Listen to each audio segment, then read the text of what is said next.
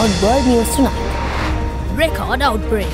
Bangladesh suffers its worst dengue outbreak on record as deaths surpass 1,000. Trump on trial.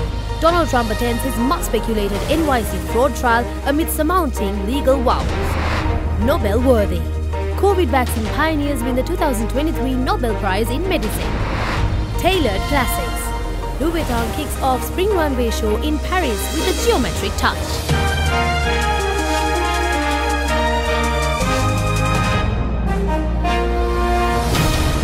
This is the Derana World News Tonight. Reporting from Colombo, here is Sanuvi Mudanayaka. Good evening and thank you for joining us on World News. We've got a number of coverages lined up for you. Tonight we begin as Bangladesh battles its worst dengue outbreak on record. More than 1,000 people have died from dengue in Bangladesh, with rising temperatures due to the climate crisis driving the ongoing spread. More cases are reported away from dense urban centers for the first time, while dengue fever is endemic in a South Asian country, with infections typically peaking during the monsoon season between July and September this year. This year, the uptick in cases started much earlier. A prolonged monsoon season that saw warmer temperatures combined with irregular heavy rainfall created ideal breeding conditions for the mosquitoes, which carries the dengue disease. The influx of patients has strained the country's healthcare system, and hospitals have faced a shortage of beds and staff to care for them. Fatalities from the outbreak are almost 4 times higher than last year. According to the Bangladesh health authorities, in September alone, there were more than 79,600 reported cases and 396 deaths.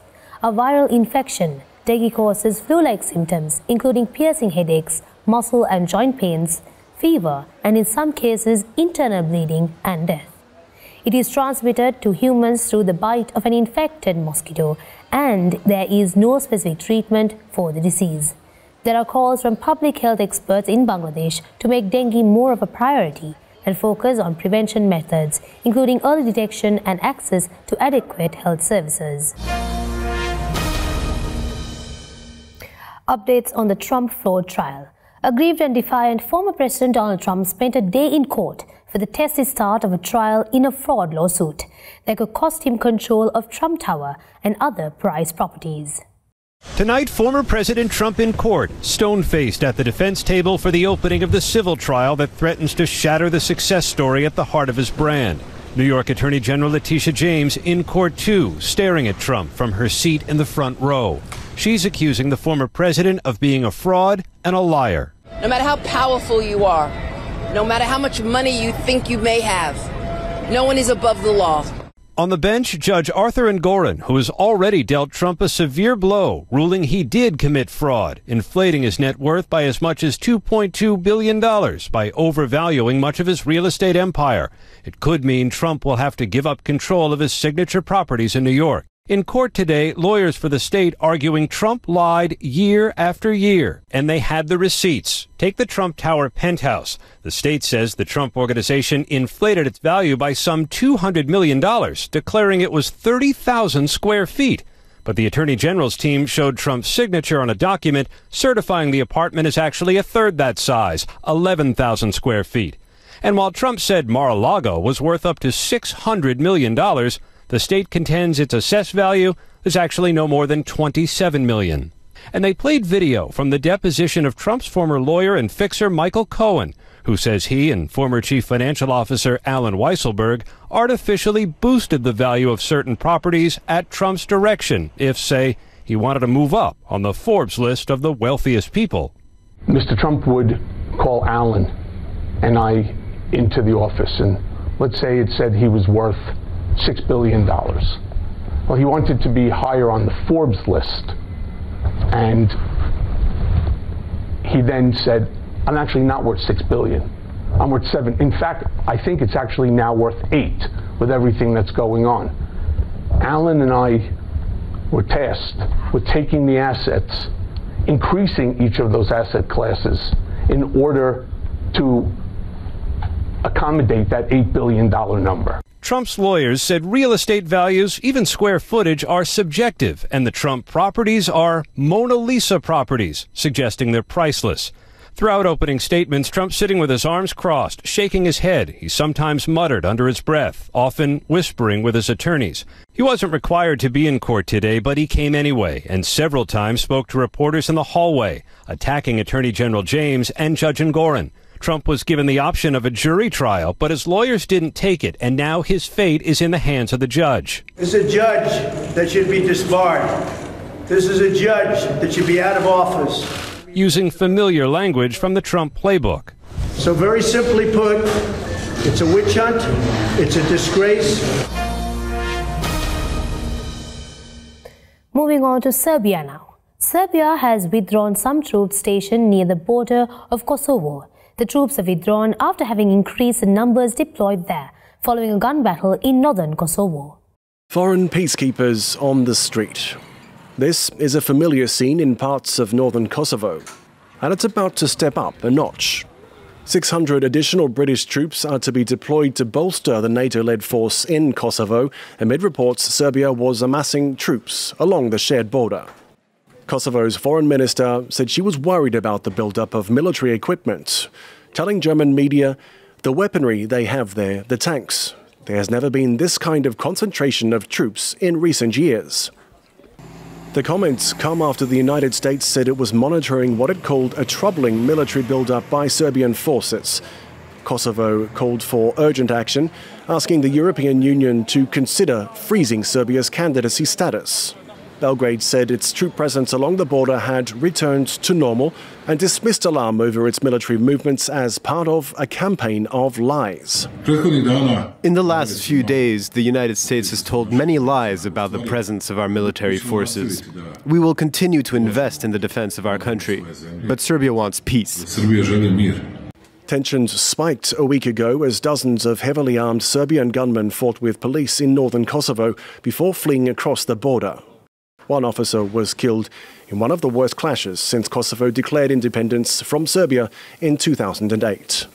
NATO has called for calm and demanded the neighbours resume dialogue as soon as possible.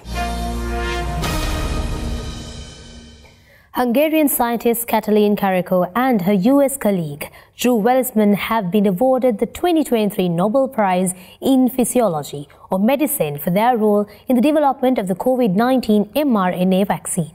The 2023 Nobel Prize in Physiology or Medicine jointly to Katalin Karikó and Drew Weissman for their discoveries concerning nucleoside base modifications that enabled the development of effective mRNA vaccines against COVID-19. One of the most prestigious prizes in the scientific world has been awarded to two scientists whose discoveries helped in the fight against the global pandemic. The Hungarian and American duo worked on the breakthrough research through the University of Pennsylvania. Karikó found a way to prevent the immune system from launching an inflammatory reaction against lab-made mRNA, a major hurdle against any therapeutic use of mRNA.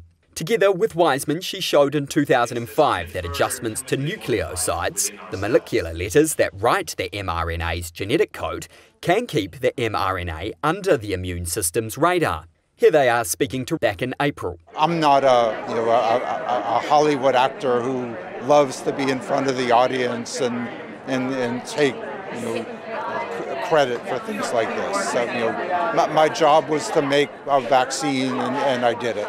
It is a very safe and very important vaccine, and there are more will come, and all will be very beneficial for the people. The prize of $1 million kicks off the year's awards, with the remaining 5 to be unveiled in the coming days.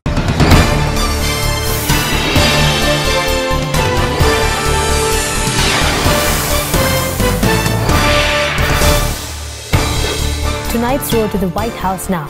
Robert F. Kennedy Jr. is reported to be ending his challenge to Joe Biden for the Democratic presidential nomination and run instead as an independent candidate in a move that could upset the 2024 race for the White House.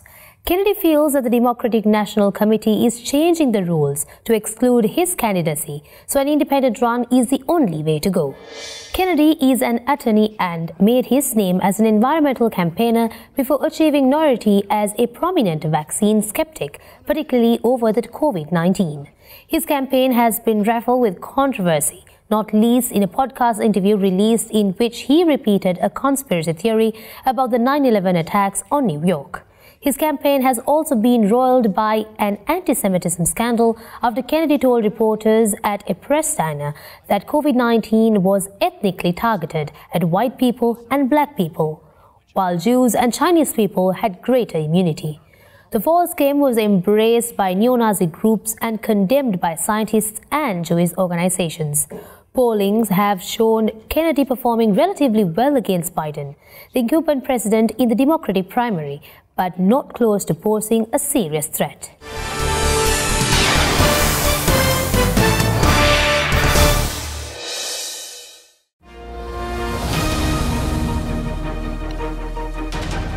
Welcome back.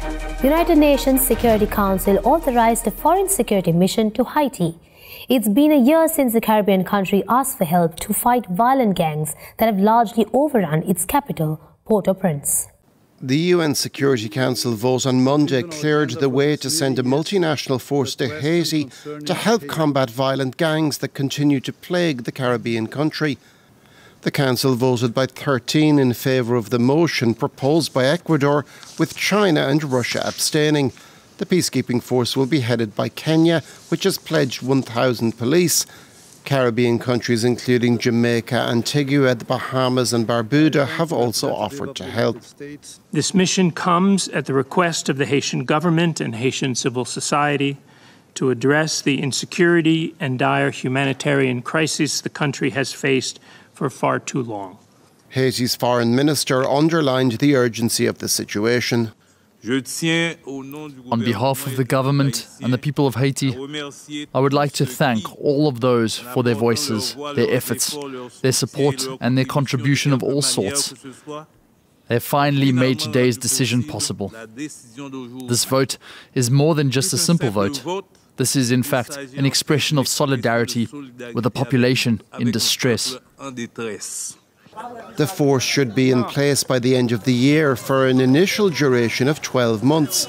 Marauding gangs have plunged Haiti, one of the world's poorest countries, into anarchy in recent years.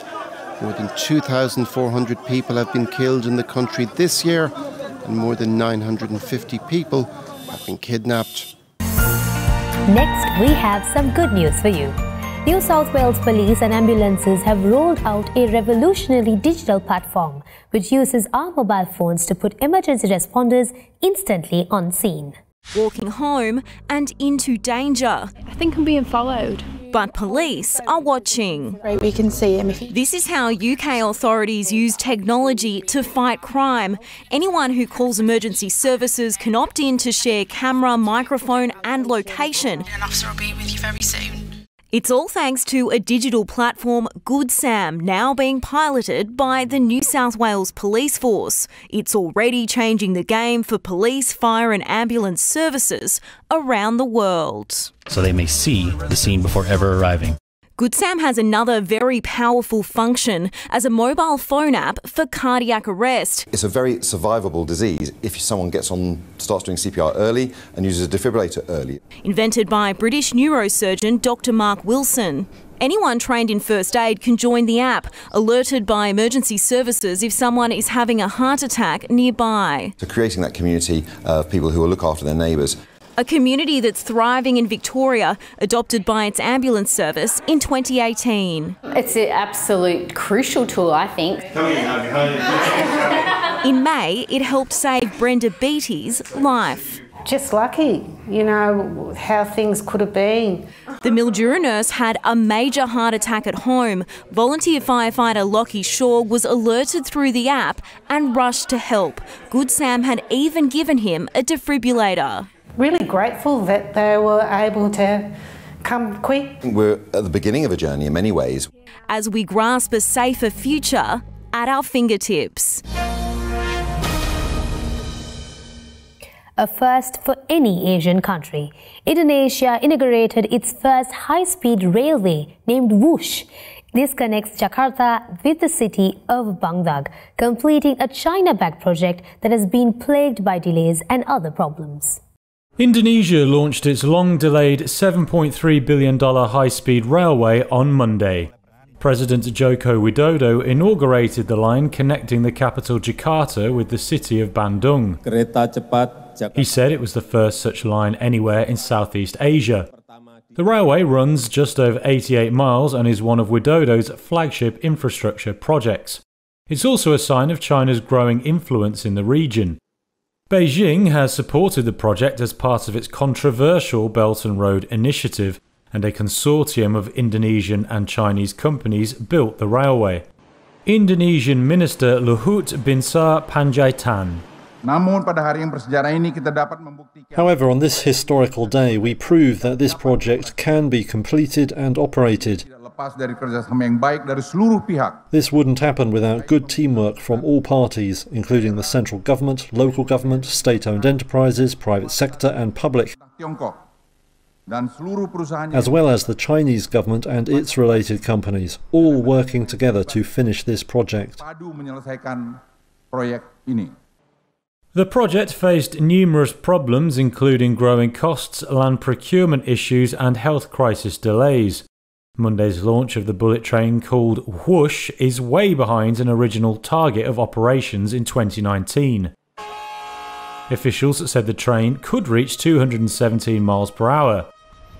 Now, the launch of the line will be welcome news for China ahead of a Belt and Road Summit in Beijing later this month. Italy, the sole G7 nation to participate, is considering withdrawing from the initiative, saying a previous government there should never have signed up. In other related news now, South Korean researchers have developed a drug that may help others with weight loss. Let's take a look. These mice gained weight after eating a high-fat diet and are larger than regular mice.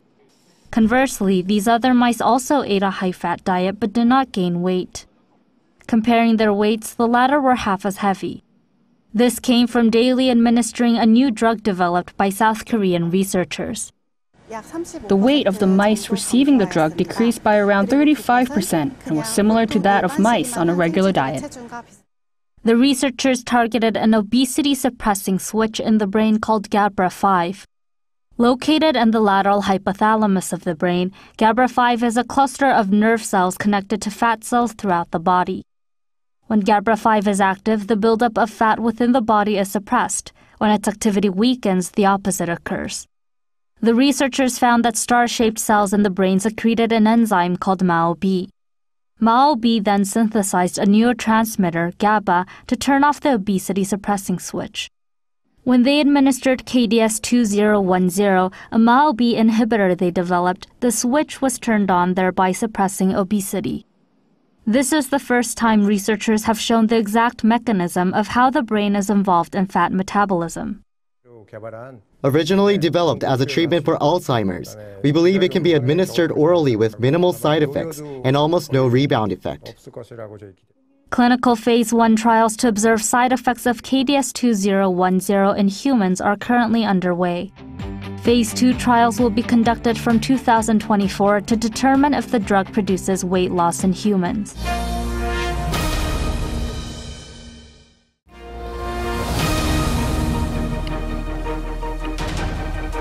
Welcome back. Bushfires flare in parts of Southeast Australia. For more on that story and more, let's take you around the world in a minute. A bushfire in Australia's Victoria State trebled overnight, and authorities issued several emergency warnings in parts of New South Wales as the spring heat wave fanned fires across the country's southeast. Hardline Republican Rep Matt Gaetz continued to tease introducing a motion to remove House Speaker Kevin McCarthy over his moves to avert a government shutdown. According to the Ukrainian military, Russian hardware on south of Tomak is on fire. The video was recorded near the settlement of Svitol, 20 kilometers southeast of the Russian-occupied town of Tomak. Taiwan issued a land warning ahead of the arrival of Typhoon Koya, which is expected to bring heavy rains and winds to large parts of the island's south and east. A huge fireball lit the night sky over the southern British city of Oxford. According to police, they were attending the scene of a fire believed to have been caused by a lightning strike on gas containers near the city of Oxford. That is all we have for you on World News Tonight. If you miss any of today's programs, you can always rewatch by catching us on our YouTube channel, youtube.com/Derana English. We're leaving you tonight in Paris as Louis Vuitton women's wear designer sent out a lineup of tailored styles with a geometric touch for the label's Spring Runaway show. Thank you for watching. Good night.